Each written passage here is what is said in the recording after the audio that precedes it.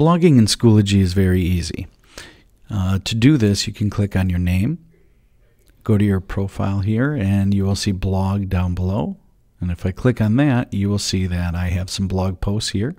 Previous blog posts, I can edit them or unpublish them or delete them. I also can view by date published. To create a new blog post, I click on the words Create Post. From there, I need to give my blog post a title and give it a body. Within this, I also have all my rich text editing.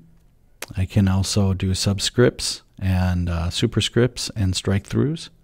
I can also align text, add links.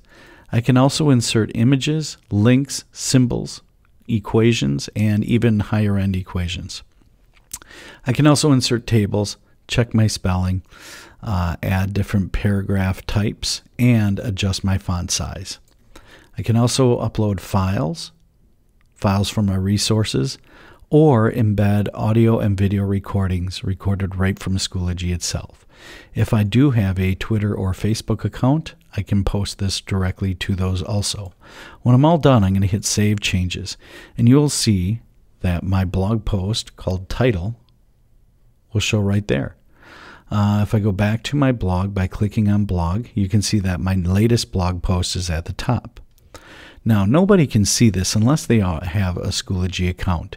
If I'd like to make this blog public to people that do not have a Schoology account, I can go here to Privacy, and then I can make my blog public to everybody, or I can make it to just people in the district, people in my school, just people connected to me, or I can write all by myself and no one can see it.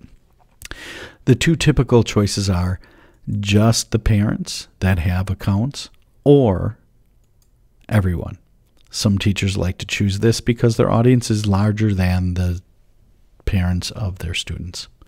Again, this is a decision that you make based on your own teaching philosophy and communication style. When you're all done, hit Save Changes, and those changes will be saved. In order to view my blog from the outside as a parent or another educator, you would simply need to have the correct URL address.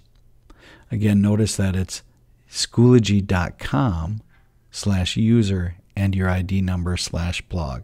I can help you generate these if needed. In order to subscribe to the blog, though, and get email notifications, the user would have to click on this button that says Subscribe to Blog. From there, the person would either need to log in with their credentials or sign up. That's not necessary to receive. This is only necessary to receive email notifications. Otherwise, they can frequently check your blog by bookmarking this URL.